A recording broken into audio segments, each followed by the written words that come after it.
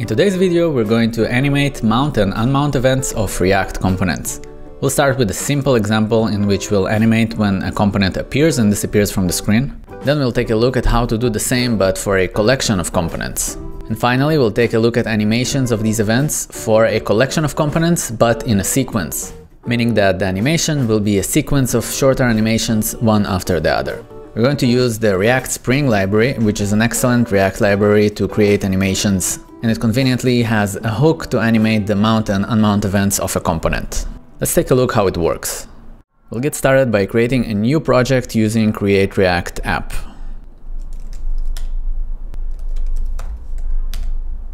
We will also install the React Spring library, which we will use to create the animations. In this video, I'm going to use the newest version of this library, which is version number 9.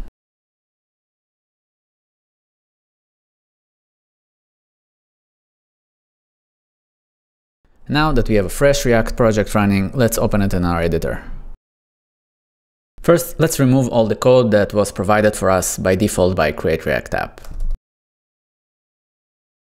I'm also going to replace the CSS with some basic simple styling. First, we have this background color. We have some styles to add padding and to center our content. But the main thing here is this item object that we're going to animate. We give it a width and a height, we center it, we'll give it the background color and some styling to make it look nicer. So at the moment, if we'll refresh our browser, all we have is an empty page with the background color that we specified. So let's add elements for these classes. We'll add a container for this element.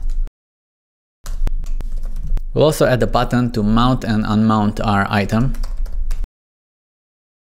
And we'll place the item that we're going to animate within our container.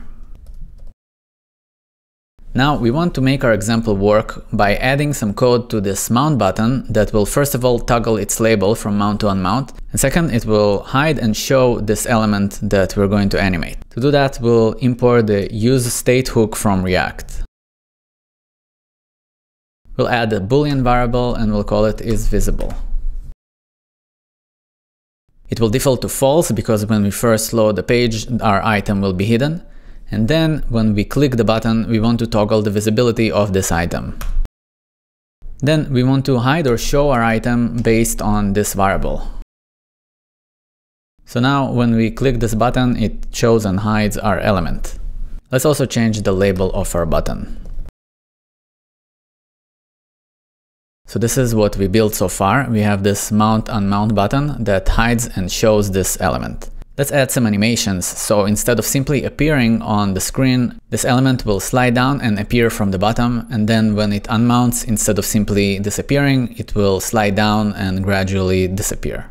In order to add the animation, we're going to import the useTransition hook from React Spring. This hook returns a function. We'll see in a moment how to use it. Let's define it. It accepts two arguments. First, our state variable. And second is the configuration object. We're going to replace the way we display our item. So instead of using isVisible, we're going to use this transition function, which we just created using the useTransition hook. This function receives a callback with two arguments. The first one is style and the second one is item. It works in a very similar way to how we displayed the item previously. We check the isVisible variable and dependent on the value of it, we displayed either the element or an empty string. Now instead we check this item variable. If it's positive, we'll display the element, otherwise an empty string. The other thing we need to do is instead of using div directly, we'll use a component provided by React Spring. By using this element from React Spring, we'll get efficient animations.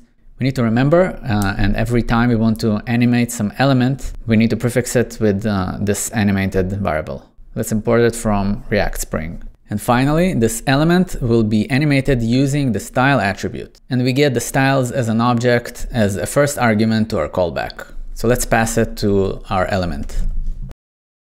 Our animation is going to be defined using this configuration object that is currently empty. But what we created so far is enough to show and hide our element.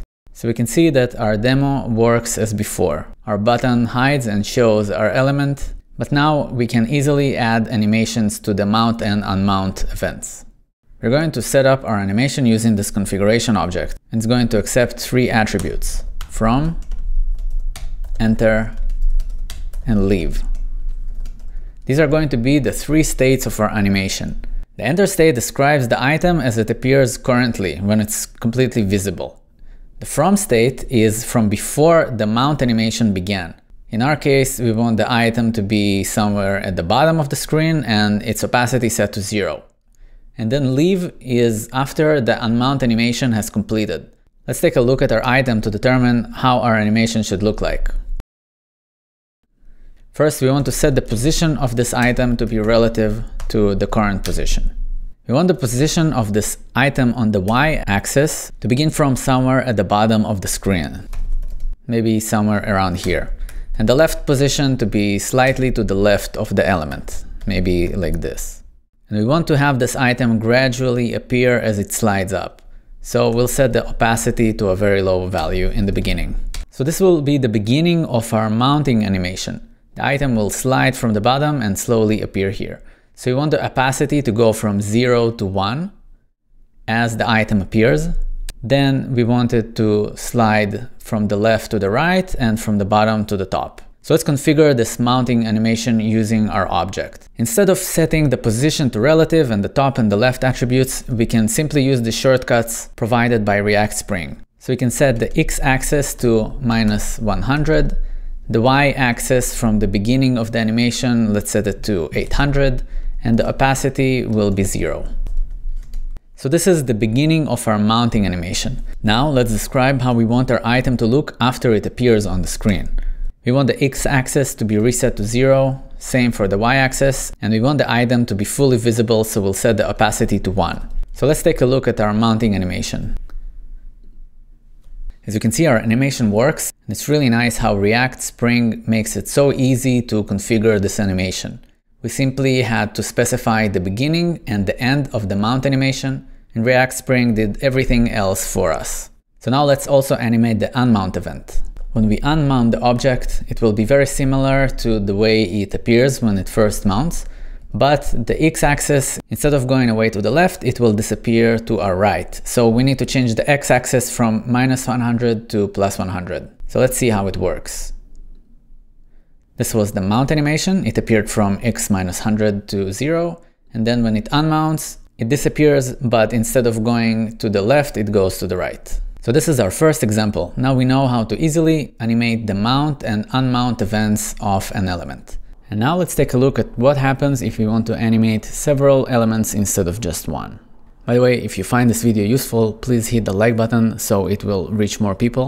And if you would like to be notified about more videos such as this one, which are short and practical videos that teach you something you can use right away, please don't forget to subscribe to this channel. Let's make a small change to our code. Currently, we use this Boolean variable to determine if our item should be visible or not. But what if instead of a Boolean, we used an array of items? Let's try to recreate the same example as we have now, but with an array instead of a Boolean. If we'll have an empty array, we'll treat it as if the value is false and nothing should be displayed. If we have an array with a single item, which is an empty object, we will treat it as if there is a single item that needs to be displayed, same as it works now. So let's try to adjust our code. Instead of is visible, we'll call our variable items. We want to set it to an empty array in the beginning because we want our item to be hidden. Use transition accepts an array as well besides a Boolean. Instead of calling set is visible, we'll call set items. And now we'll check. If we have an array with a single element, we will reset it to an empty array, or otherwise we will pass an array with a single object like we described here. And we'll apply the same to the label of our button. So now our example should work exactly the same as before. However, now instead of using a Boolean, we use an array. And the reason we changed to an array is because with an array, we can animate multiple items instead of just one. Let's see what happens if we try to change our single item to be an array of multiple items. We'll add 2 more items and try to run our example again and see what happens. You can see that now we can animate 3 items instead of just 1. So 3 items will be rendered by React Spring using this code. Let's try to add some spacing in between these items. So we currently pass empty objects, but what if we passed the y-axis value of each item after it is mounted to the screen? So our first item will be minus 100 on the y-axis, so it will be higher. Second item will be at 0. And the third item will be at 100. So let's see how we can pass these attributes and then load them here in the configuration object and use them for each of the items. So instead of being positioned at the same location, they will be positioned by the values that we pass to them. What we can do here is change enter from an object to a callback.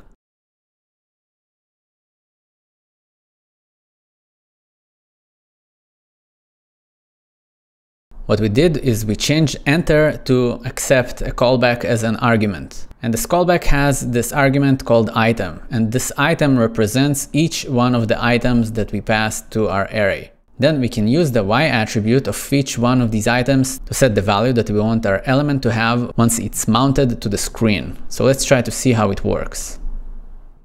So our from and leave stayed exactly the same, but now when our item is rendered, all of the items share the x and the opacity attributes, but for each item we set a different y value. First item gets its own, then the second one, then the third one. The gaps are a little too big, let's change it a little bit. Also, React Spring provides another useful shortcut, and it is called delay. So instead of displaying the items immediately together, we can delay their appearance simply by adding a delay value. And now let's add a delay attribute to each one of the elements.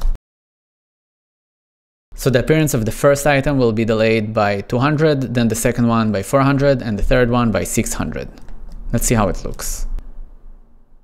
So now instead of appearing at the same time and at the same location, we added custom attributes to each one of the items. So all the items will be rendered using this code, using a single element.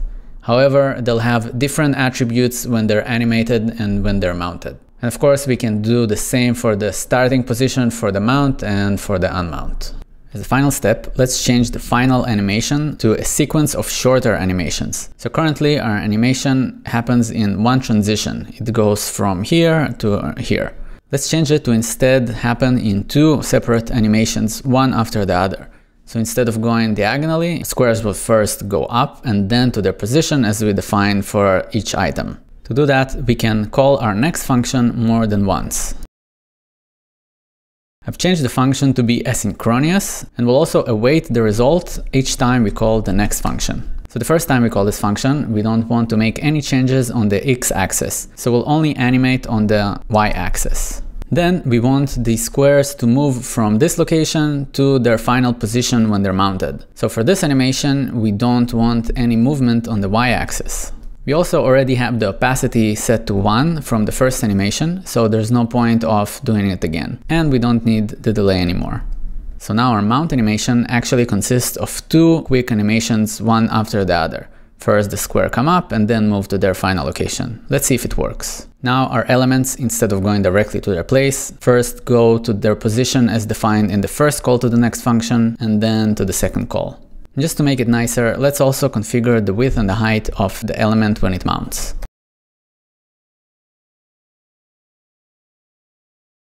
So this is the final animation we created in 2 stages. So in this video we learned how to animate mount and unmount events of React components. Please don't forget to like this video so it will reach more viewers. And if you find this video useful and would like to be notified when I upload more videos about React, please subscribe to this channel.